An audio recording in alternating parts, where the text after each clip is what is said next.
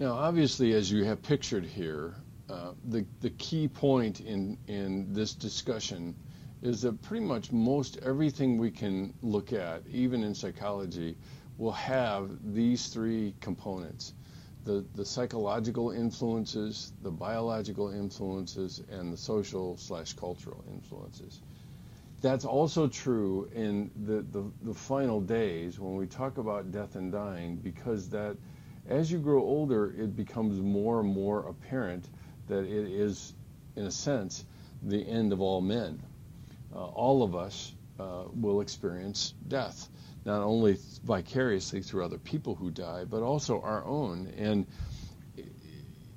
the one thing that I want to comment on, just to put some things in perspective, is that in the book of Ecclesiastes, the author spends an interesting amount of time talking about death and mourning.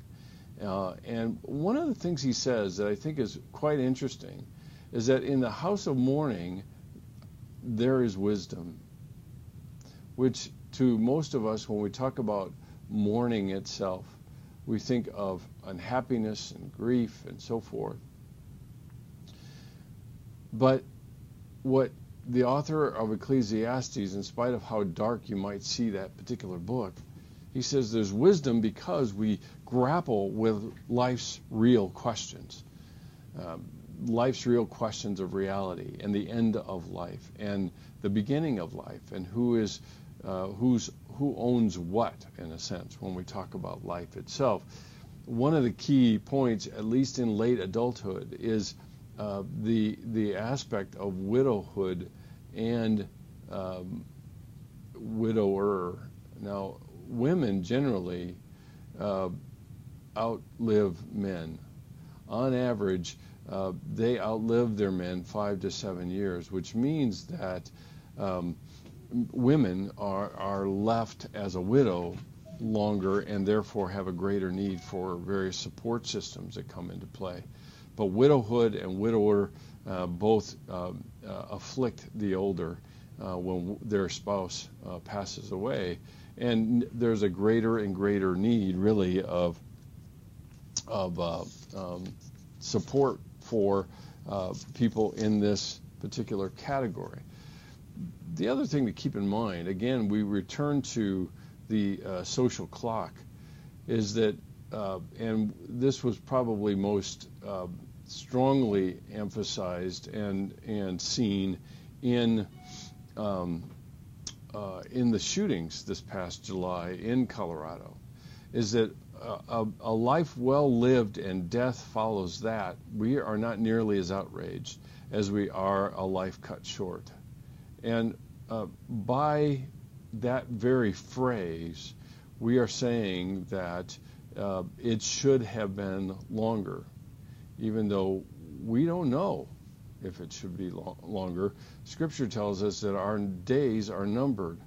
And numbered by who? By implication, God. He knows our number, and we complete that number, even though we may have an idea based on the social clock as to how many those days are. And so it creates an appropriate sense of urgency in terms of knowing that our days are numbered. There's a solace there. It's firmly in God's hands. But on the backside, on the other side of that, is that we don't know what that number is, so how are we going to live life? So the social clock is part of the backdrop of talking about how we manage our grief and so forth. Now, on that basis, let me just take a short bunny trail here to talk you through some of the things and issues that come up during grief and grieving.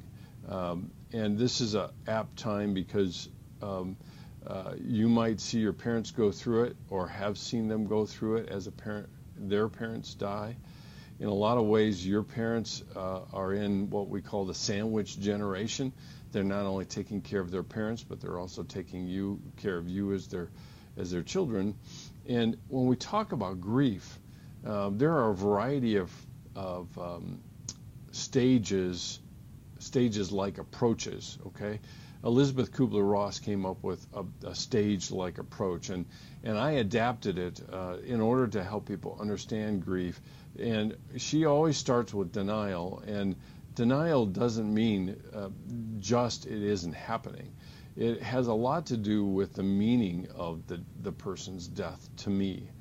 And so it's not so much this can't be happening, it's what effect or impact does this have on me. And when I deny that it has no meaning, when I'm closely related to this person, then I'm probably in denial. The second one is anger, and anger that specifically is turned outward. And we have a sense of outrage and anger toward those people that could have, should have done more to save the person that we have lost. And so anger turns outward, and then it also turns inward. It turns in on myself. And the way we experience this is we feel regret. And we often experience or have something that I call as the if-onlys. If only I had been there when the person needed me the most. If only I had shared Christ with them. If only, and all of that is anger turned inward. The thing to keep in mind with these three stages, I refer to these as the pain containment stages. And the reason I say that is that all three of these stages mark an unwillingness and a stubborn unwillingness to accept the reality of what we've lost. And so all our effort really is to contain the pain that we feel in the grief that we feel. So sometimes it's denying it, sometimes it's turning our anger out at the people that should have behaved, or turning it in on ourselves. And the thing to keep in mind when we're talking about this is that this becomes kind of a cycle that we cycle through over and over again while we try to process our pain.